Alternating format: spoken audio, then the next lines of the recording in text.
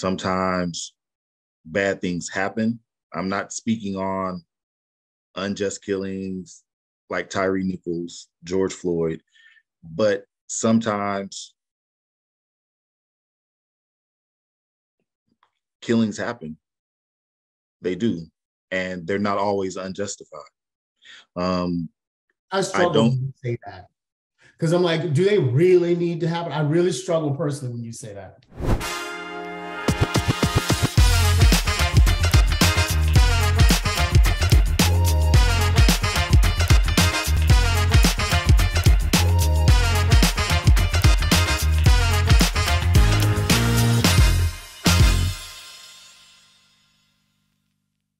To start, I absolutely believe that police forces should be a replica of the communities that they serve. So it definitely needs to be diverse and look like the community that it serves. I believe police officers have to be cognizant and aware of the actions that they are taking and use reasonable force necessary to effect an arrest. Mm-hmm. You can't just be out here beating people and using excessive force. But I also believe that society or communities need to understand that sometimes it's good, sometimes it's bad, sometimes it's ugly. Sometimes bad things happen. I'm not speaking on unjust killings like Tyree Nichols, George Floyd, but sometimes killings happen. They do, and they're not always unjustified. I struggle when you say that because I'm like, do they really need to happen? I really struggle personally when you say that. Why so? It just feels that there could be other ways of handling the situation, but you are the expert. I'm the layperson. If there were other ways to handle every situation in that instance, then why is there a need to carry a gun? So but in other countries, they don't chime in. Please. Maybe, I mean, and I want to be mindful. We are in an era of social media and, you know, phones that record and things like that. So maybe it's just a perception. Have police killings of civilians, regardless of race, like been holding steady at a steady rate and we're just learning more about it because of all sorts of cameras? Or has there been a spike, let's say in the last 20 years? I haven't looked at the uniform crime report, but that is all public record that's tracked by the FBI. So you can look that up. It's not something that is new. They have been happening for years. I know, I can tell you that since in the 70s, it was much higher than it is now. It has held steady probably in the last 15 years, roughly 1,000 killings per year, but that was probably 5 times higher back in 50 years ago. So they made. Thank you for sharing that, because again, I always know that the perception, because everything, like everywhere you go now, you're being taped somewhere, that I was just like, maybe it's just, it appears that there's more, not saying that it's okay or not okay or anything of that sort, but I'm like, maybe it's a perception thing, that because now you can't walk down the street without being on someone's street camera, that it feels like there's more than there's always been. I mean, the Washington Post has the database that goes back quite a ways. And this is journalists verifying individual instances. But that's where I get that understanding from. But it has kind of been steady for quite a while now, you know, and I don't know what that means, but even what before and after cameras, you know. So Marcus, would you, as you think about kind of your future, I don't know what your background family life is. I don't know if you're married or you have kids or one day want to have kids. You know, you have acknowledged that bias exists, right?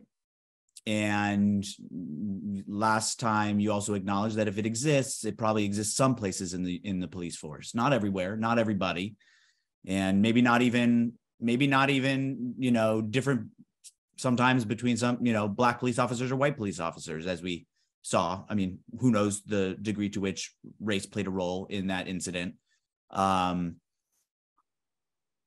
Would you, being a police officer, would you give the talk to your kids about how would you worry about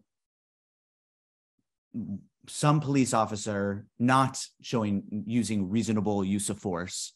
And would you worry about it more because your child would be Black? Like, would that be a consideration for you?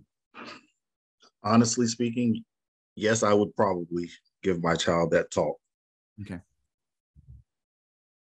But I would also give them the talk that they are to be respectful. Yeah.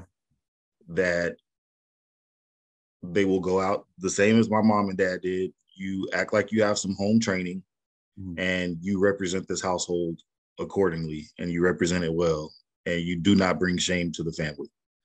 But yes, I would have the talk with them. And I guess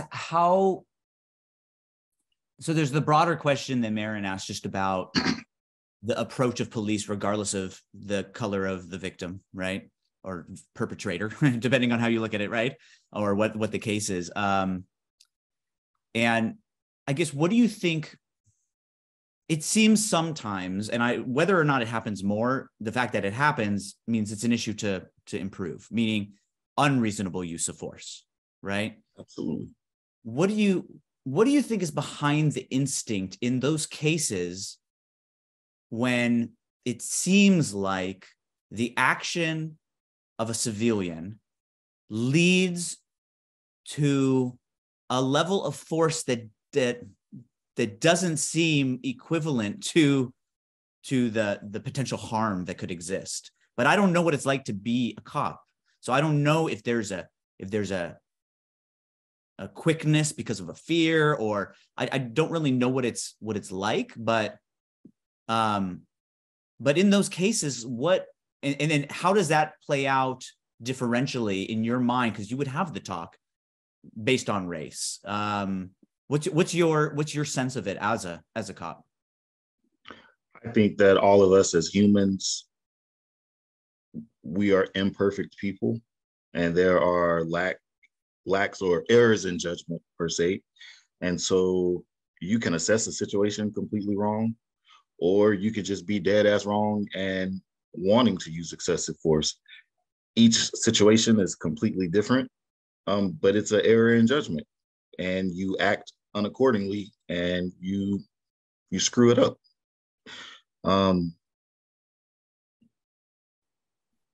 I can't sit here and tell you that I've always made the right judgment.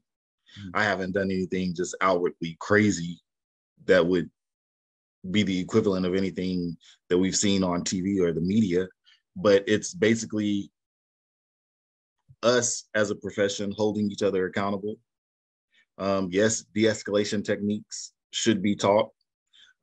Yes, we are to be gatekeepers or bystanders and make sure that our counterparts are acting accordingly and that we hold them accountable. So we do receive that training.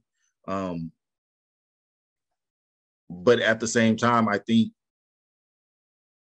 there is a huge misconception with where society is trending on what police action should be.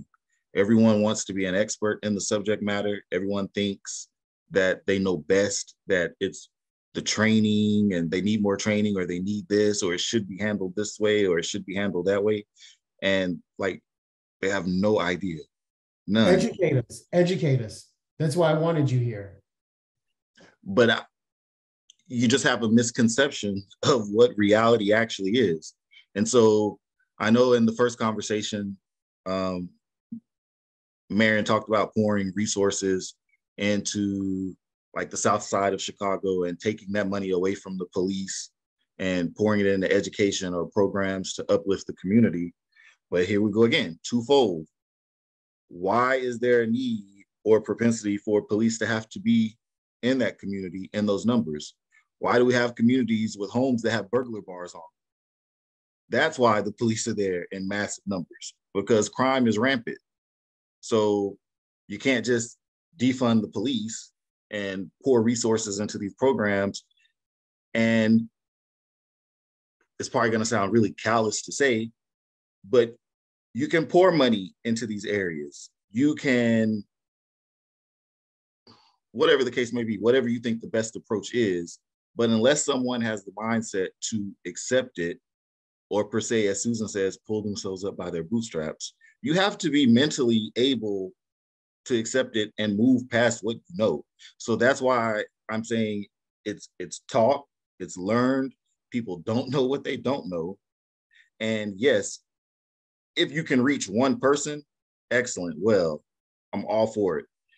But I also think you're always going to have a section of society that is there because that's all they know, and they have no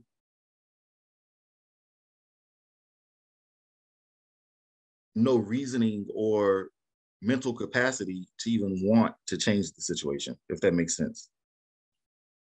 And I don't say that to sound callous, but it is what it is. I guess what I'm just trying to channel what I would imagine someone might say, and who might even agree with what you just said. I guess someone might wonder, is some of you don't know what you don't know a plant that was seeded in the past or not seeded, right? So like, are we, if we're not investing in people to see other possibilities, right? Are we just setting it up to continue in the same way where you still need the police resources? Like, is this an issue of trying to transition to a different reality, but still needing to, you still have the consequences of lack of investment in the past, right? And maybe what you're saying, Marcus, is don't take away from one and put it into the other. Maybe you're saying we need both. Maybe you're saying we still need to protect because there was lack of investment. People don't have the sense of other opportunities, and you can't just ignore that as a reality. But I think what the other side fears or gets concerned about is, but if you're just pouring into police, you're solving old problems and you're not investing in new solutions. So you don't get a batch of people 10 years from now who you need to guard, who you need to protect against again. And so I don't. And kind of more so, go ahead, Mark, please. More so, we live in a microwave society. So the notion is defund the police and fund this. Well, if you defund the police solely to fund this, there's going to be a lack in public safety. Yeah. So maybe you fund this and maybe that's going to put you in a deficit, or it's going to be hard to fund it initially. But if your program succeeds, then you can start pulling funds from here. But you can't completely defund one to the point that you're sacrificing public safety because it's funded to this level for a reason. But when did, to tie it back to history, which is how I made the transition to policing, because I'm deeply interested in, when do you stop using the historical operating model of what's always happened for a locality and start doing something new? So maybe I accept what you're saying, maybe defund the police is not the answer, but the current operating model is also giving the perception of devastation, right? It's just not working. So, you know, where do the police become adaptable to begin to try new operating models? What about the current model is not working? Well, to quote a study that I recently heard, so like Maren was talking about with respect to the deaths of all races, you know, that is sort of, you know, at a steady state. I think Landon spoke to that. However, there are situations when you have non-lethal force applied disproportionately to Black people. And so maybe shootings are not occurring with some sort of racial bias, but the use of force or in general, over policing, there is some undercurrent of that, right? And that's not working, because that's all that's doing is feeding the negative tension to encounter, to create those situations when you stop a person for their tags, they come at you hard and they start insulting you, et cetera, right? That's not a tenable situation. This can't be the OK Corral where we're all with guns and I'm just going to shoot you, you shoot me, et cetera. Because I was going to say, like, even now, I was of the belief of when people are stopped by the cops and they run, they must, like, why are you running if you've done nothing wrong? I definitely was of that, in that camp, probably as soon as 2 or 3 years ago. But again, nowadays, and that's why I asked the question about, police, killings, if they are trending up or not, because it feels like it is. And I am now of the camp where I understand a person running out of fear for their life, just period. Before even figuring out if they're being stopped for their tags or because they are, they resemble a suspect of something. And, is that now being taken into consideration, that a lot of times people's reaction now is not necessarily defensiveness because they've done something wrong or they know they're in the wrong, but just out of fear? I think there is a very extremely small percentage of police contacts that go awry to that level.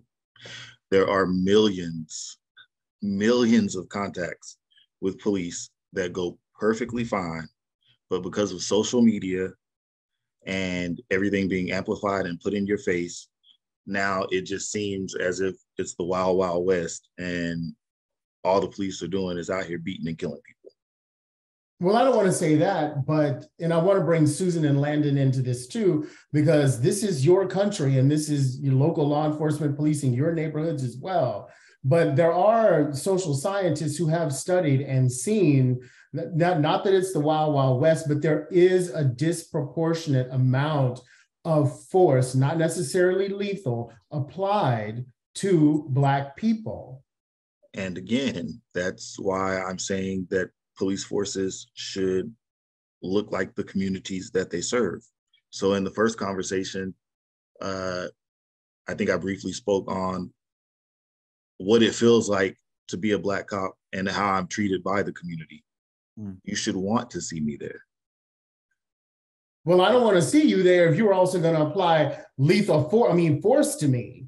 Like, I accept what you're saying, but I also feel that the lack of humanity, human consideration is happening with police, irrespective of the race of the officer.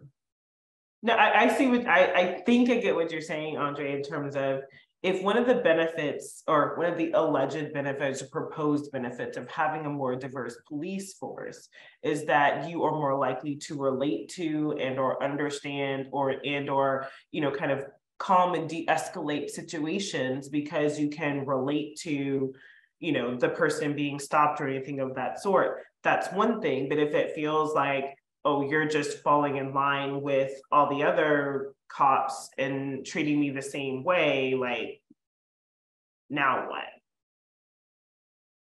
But that goes back to assumptions. Mm-hmm.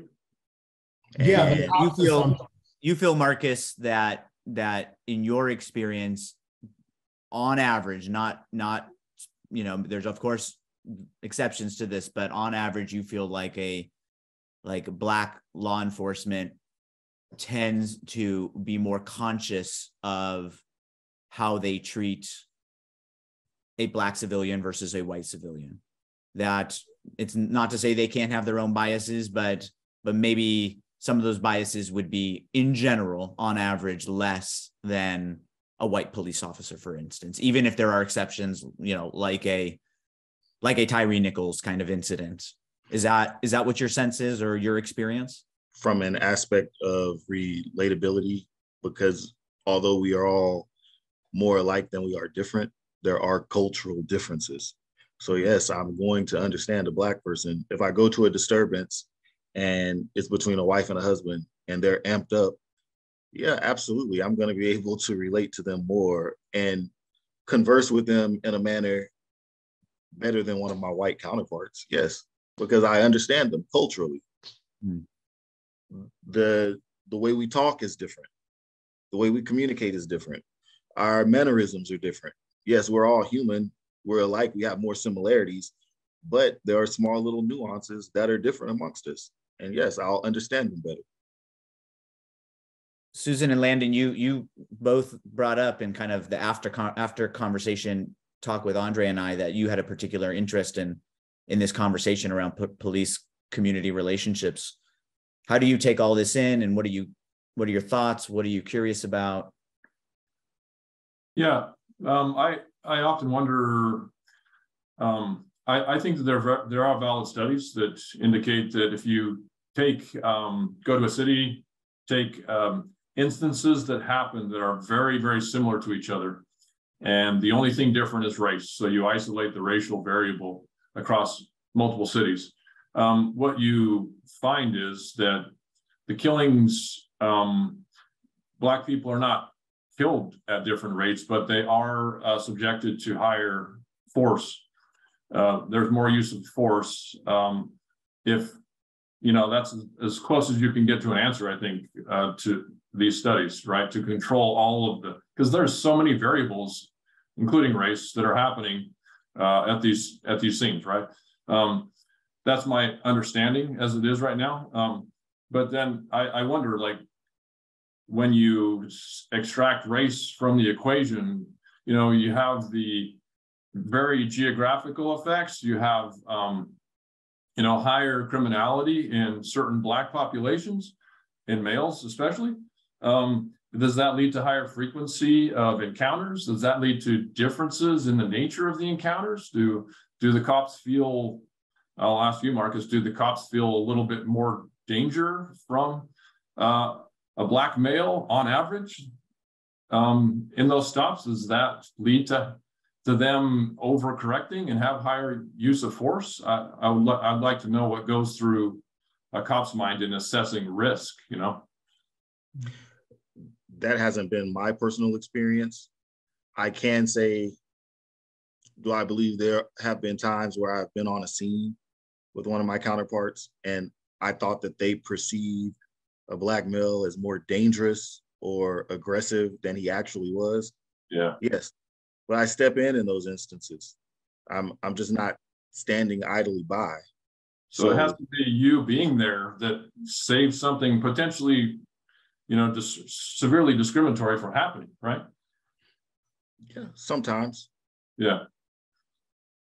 But at the same notion, when you take criminal histories and past behaviors and contacts into context, then yeah, that all plays a pivotal part in it. Are we just out here pulling over Andre and automatically assuming that he's aggressive or he's a threat? No, that hasn't been my experience. No. Susan, I just have a thought. I think it's unfair to put all of this on any disparities we're talking about here. It's unfair to put that on the backs of cops specifically, because there's a structure above them and around them. There's a whole justice system and local governments that impose certain things and I'm familiar processes that just can put certain people and minorities, Blacks in certain communities. I think that's happened in Ferguson, that there was just a horrible, vicious cycle of putting people through, some minor infraction that just keeps escalating into something just worse and worse and worse, because they can't respond to it in a way that they need to because of their situation. And they just get caught up in this vicious system. May I amplify that point, Susan? Because I think you're making a very important point. There is a structure that is, outside of cops. That's why I often refer to local law enforcement as the gatekeepers of the rule of law, and you have the criminal justice system. The criminal justice system is also very financially burdensome. And its motivation, I'm not going to get into, but it is. And oftentimes you can be an offender because you're unable to meet the financial obligations of going through the criminal justice system. So crime, and possibly this is all as a deterrent, but crime for certain people, especially if you are already socioeconomically disadvantaged, like Maren was talking about. We need to use a little bit of that lens of history just to tie the conversation together. Then you are going to be a recidivist criminal. If you don't pay your warrants, you going to jail. So on Marcus's little computer, when they be in their little cruiser, your name going to pop up. Oh, this person has warrants. That's why some places have warrant amnesty day, where you just go in like, look, what can we do so I can settle mine, so I'm not taken and just yanked off the street. And that's why, and when you already have police officers that are in neighborhoods looking for criminality, because that is part of their job, and then you have the burden of the criminal justice system, then it seems as though when you stop Black males, that they are more likely to participate in criminality. I'm not saying that for some that's not the case, but there is an element of just the burden of going through the criminal justice system that could be disproportionately onerous vis-a-vis the crime that you committed. Yeah, I think you put that really that you're well. getting engaged. Andre, you're saying you're getting engaged disproportionately in a way that then becomes kind of a cycle of contact, and maybe sometimes. And I'm also saying that part of the grease of that cycle is the financing that it takes to go through the criminal justice system. So going to court costs money. Tickets cost money. All these things cost money. And when you ain't got no money, or when you have to choose paying your baby mama's rent, or these, or taking care of your warrants, then, and for a lot of people, it comes down to something like that. Not everybody's sitting in homes in this, cool and whatnot. Or showing up in court. Or even showing up in court because you can't get off. And so I'm saying that part of the grease of that sort of vicious cycle is the financial aspect of it. And it can make it seem as though that there's an element of, Black people who are they're just prone to criminality. They're just bad, B-A-D, when there is a lot more lens and nuance at play. So it's disproportionate because of disenfranchisement. That is definitely a contributing factor. But I don't want to take away from what Susan said, because I'm not trying to put all of it on any one thing. I just want to make sure that the group is aware of the diversity of what's required when you get caught up in the criminal justice system. That's a really good. That's really strong, Andre. I wasn't aware of that, I guess, or thought of that as a factor, but that makes a lot of sense to me. And I would say that the shootings that have come through social media have increased a lot of people's awareness, and that led to some good things, some reforms that really do make sense. It's just that they needed some, some extra energy to actually make it happen, right? Catalyst. There had to be a catalyst, and that's not to say that it doesn't have some downsides as well, right? But I would like to see some energy injected into that aspect of things as well, and appreciated a little bit better. I think could do a lot of good. I'm also kind of sorry, we're just framing every question to Marcus in terms of him being a cop. I mean, that adds, I'm sorry about that, Marcus. That I want you to know that I see you gotta bear the burden, Marcus. He can take it. It's okay. It's all right. Yeah, I find your place in society, Marcus, I have a lot of empathy. I really do, because I know that you have expressed the idea that you understand that on average, not with every situation, that a Black person is going to get less grace. And, in interactions with the law enforcement, that grace can have a bigger consequence. Even if it's not a shooting, even a higher level force, that's a consequence. It's an experience, a negative experience with people you think are supposed to protect you, And so, I feel this tension in me, experiencing the tension in you, really. I understand. You play a role, you and your fellow colleagues play a role. You play an important role, a foundational role, safety. You know, we don't have a society, an ordered society, if we don't have safety. The rule of law. And it's so important, but then when I hear you say things about like soft on crime, and I hear you, soft on like crimes that are going to lead to someone else getting hurt, we got to guard against that. But then I hear soft on crime. Well, what about those times when someone didn't get the benefit of the doubt? They didn't get grace. And now they're a part of a system, that might take them in a direction that isn't a productive one.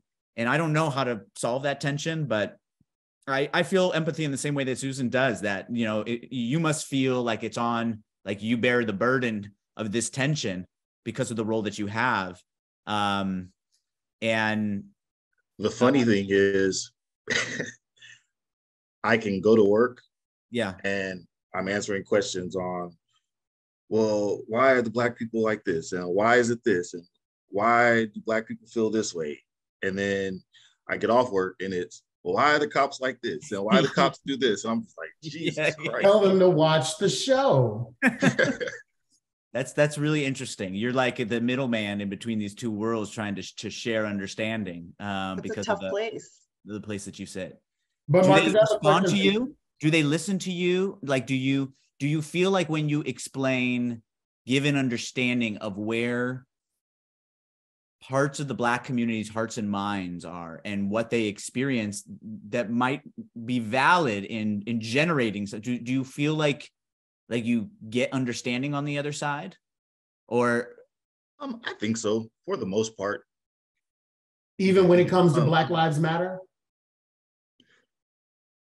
Yes, I try to make it relatable. Mm-hmm. Now, whether they leave agreeing or not. Yeah. And again, we already had the conversation on how I feel about it, but I'm not oblivious to why people feel that way. So I just try to make it understood of why it is what it is. So do you think there's anything positive in the message? Go ahead. Oh, sorry, last question, and then Marion, you jump in. Do you think there's anything positive in the message of Black Lives Matter? Put aside. Oh, absolutely. Okay. So you see the value in it. You see the value in this idea of Black lives are worthy of caring and dignity.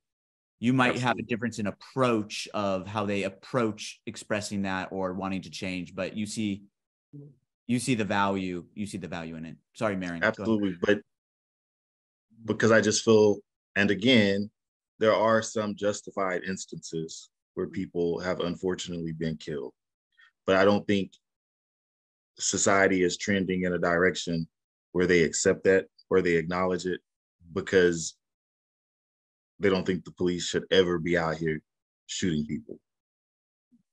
if that makes sense. So. Yeah. Sorry, Marion, you were gonna. So I was just gonna say with all this, I don't recall you telling us, Marcus, like, were you always interested in being a police officer? Like, what led to you pursuing that line of work? Again, and I'm just viewing this in the context of everything you shared about being a Black police officer. And I know we've talked before about the grumblings of, what many in the Black community think about the cops. I'm interested in your pursuing that line of work. So as a kid, I kind of wanted to do it. When I graduated high school, I went to college and I completely shied away from it. I went to college as a business major and I wanted to be in business and accounting. And then somewhere along the way, it just piqued my interest again. I changed my major back to criminal justice. What I really wanted to do is when I graduated, I wanted to go into probation or parole, but I couldn't find a job because I didn't have any case management experience. And so I took a job with a nonprofit doing Hurricane Ike recovery after Hurricane Ike to get that case management experience. And then when I got laid off from that job, I just had this thought, like, I'm going to go to the police academy. Well, I actually got laid off and I didn't get a severance package. So all the money that I had saved, I was using to live on, and I couldn't even pay for the police academy. And so I went to my church and I asked for help, and my church actually cut the check for me to go to the police academy.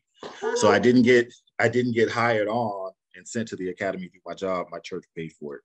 Wow. And then I applied with the department that I'm at now, and I got the job. So the reason I wanted to go into law enforcement is because I genuinely had an interest in helping and being a good role model for my community. Growing up in my hometown, although it was very diverse, there was only one Black cop in the whole town. And I really, really looked up to him. And I recalled going to a football game, and I got into it with someone, and I was being disrespectful, and I was cussing and acting a fool. And I just remember him walking up behind me and grabbing my shoulder. And he was like, "What would your dad say if he knew you was out here talking like that?" And the next day he showed up to my house and he told on me. And I was just like, man, are you serious?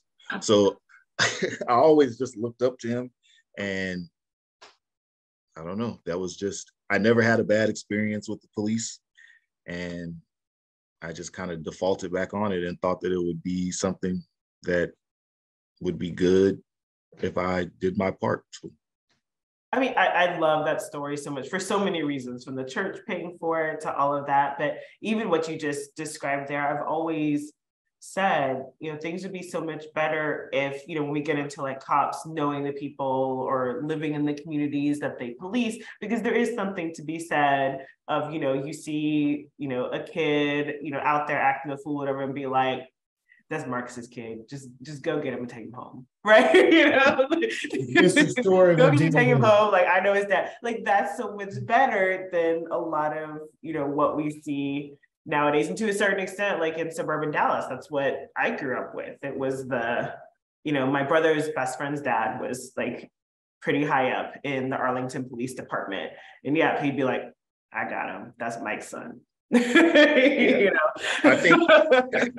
think the hard thing is the perception is mostly negative, and you don't see the humanity in police, and you never, ever so often you will hear about the nice things that they've done, but you don't see the day-to-day of it.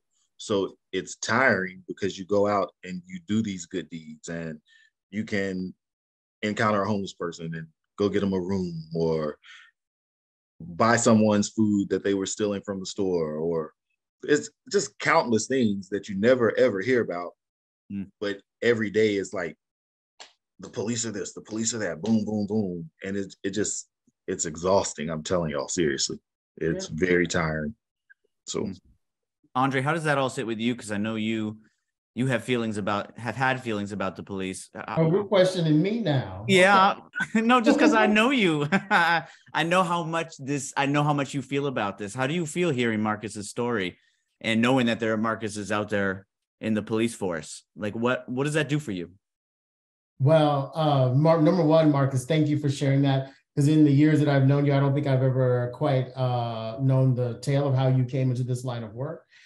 How that sits with me, it sits just fine. And to quote Marianne Williamson, the only thing missing is what you're not giving, right? And so as a community, what we feel is lacking from the police, i.e. maybe support, we need to give that. And also from the police officers, I would counsel you, remember your story. Remember when you wanted and you didn't have, or when you didn't have the awareness, there were people there to educate you. Remember, baby, sorry, sometimes I get like that. Remember, sir, that there was once time when you had the awareness and you were popping off at the mouth, and someone either gave you that grace and that officer helped you, right? So that's part of the fullness of humanity that we've all been talking about, and those lenses, and how every lens is valid, and the history. Because I'll be perfectly honest, I'm starting not to see segregation in history. I'm starting to see Susan's history as a white woman, Marin's history as a Black woman, my history as a gay Black man, Landon's history, and all of you as our own personal stories. And meaning I'm a part of all of it, because we're all a part of humanity. And and to tie back to Todd and his very, very inspiring story with his foster daughter and the child that he has with his wife, and he was telling me, and Todd always melts me because I try to be all hard, and then he'll tell a story, and I'm like, oh. Marcus seems pretty good at it too, though. That was Marcus is good at it. And I just want to say, like, can we just remember that, you know, because tonight when Todd is going to rock his Black foster daughter to sleep, when Marcus may go to work in a few days and he encounters that person who doesn't have that awareness, and maybe they are popping off at the mouth and they have warrants, or, you know, for everyone else on the phone, just please remember that. That's why I pray, you know, very hard. I'm someone who believes in the Lord, and I pray very hard that this makes it out there, because that's the awareness. So it sits with me just fine. And I just implore Marcus to remember the awareness of love and humanity 360. Well, have a wonderful time. And you guys, I just feel connected to you. So, you know, this is great. I love you guys. I feel the same. Thank you. Thank you so much. Thank you all for creating this space and opportunity, Todd and Andre. Looking forward to the next round of videos. Sounds good. Thank you all for joining us. It means a lot to us, and it was very fulfilling to hear the conversation. And thanks for sharing. Look, I'm gonna throw it out there. Hopefully, we can do it again. I know. I'll ping you. I'll ping y'all. I would love it. I feel a third conversation, and also because I did not make good on my word to Susan that we were going to get back to meritocracy. So yes. I feel personally obliged to make that the first conversation in our third conversation. Yes. There's the hook for the next one. So I am sorry, Susan. I thought we would wrap up and move on, but I think the conversation was wonderful. So hopefully you're okay with it, Susan. Oh yeah. Well, hope you guys enjoy the party. What's that? I hope you guys enjoy the party. Yeah. Yep. Oh, we will. Yes, we will. Vegas, Don't party too Marcus hard. has seen me be dignified, so now it will be so bad if he sees me be a little bit debaucherous. So Let's go. I think we'll all have a good time. yes. Have fun. All right, y'all. Have a wonderful evening. Enjoy your evening. Bye-bye. Bye. Thank you for watching this episode of Healing Race, and stay with us for a scene from our next video. If you want to see more conversations like the one you just watched, please subscribe to our channel, share this video with friends and family, and like and comment on the video below. If you'd like to be a guest on one of our episodes and have an open, real conversation about race, email us at guests@healingraceshow.com. And if there are topics you think we should cover, we'd love to hear them. So please email your ideas to topics@healingraceshow.com. As always, thanks for your support. We look forward to continuing the conversation with you.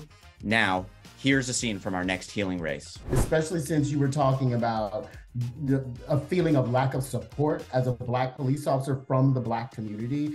How do you manage that duality of being an officer of the law, being an authority figure, but also with what feels like venomous relationship Blacks have with the police right now, having to also want to be a part and fit into the Black community?